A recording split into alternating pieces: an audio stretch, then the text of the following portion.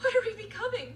I mean, what if it's true and Kay doesn't need us? Of course she needs us. She created us. Things change. What did you think was going to happen when she went on that bike ride? I don't know, Dr. Harrison. What did you think was going to happen when you stole the bike?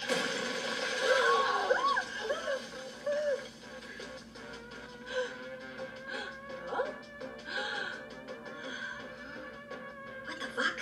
Which one of you felt fucks is Jane? You metal bitch! How about I shove that Underground Avenue sign up your ass?